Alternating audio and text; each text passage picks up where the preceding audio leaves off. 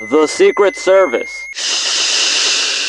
Shut the fuck up, man. Stop it, man. Why can't you get both of us abducted? Stop saying Secret Service. Were you gonna summon the aliens and get us probed? No, bro. You don't want me to get probed anymore. I'll tell you that much. It's not good. Oh, okay. Well, thank you for your advice, man. I'll make sure to not get probed. But I'm making a video here, so, the Secret Service. What did they do? What did the Secret Service do? Well, they had a shitty situation. And I mean this literally, okay? Because it might actually have to do with, poop and, human feces, and, why the hell did this story even happen? And I'll just put this story in a nutshell so you can understand it way better with that TikTok brain of yours. So basically what happened, this Secret Service agent went to the front porch of this hair salon. Mind you, it was a closed hair salon. And she grabbed a chair from the front porch, got on top of it, grabbed her duct tape, which, holy shit, she's kidnapping people, holy fuck. She grabbed the duct tape and she covered the front camera. I already know this is weird. This is weird to do it, okay? This is private property and you're just doing this to a random camera, and you may say, she might have had a secret mission. She was probably gonna kill someone. She was gonna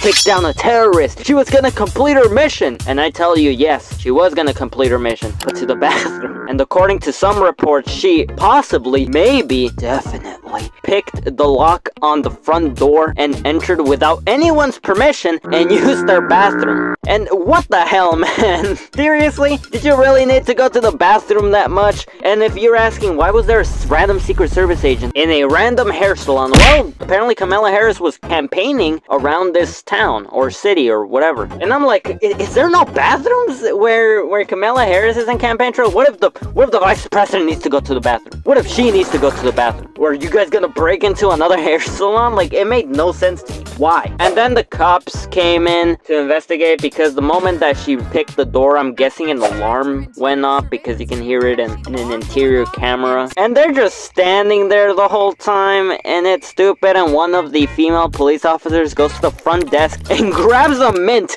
Can people stop using their bathrooms and stop grabbing mints? God damn it. Where do we live in? America? Oh, we do. But yes, apparently the cops out there said, no, there's someone in supposed authority that gave us permission to use the bathroom. It's all fine. Then why is the alarm sounding? Why was the door open without the owner's permission? And it continued being like this for 2 hours. Are you kidding me?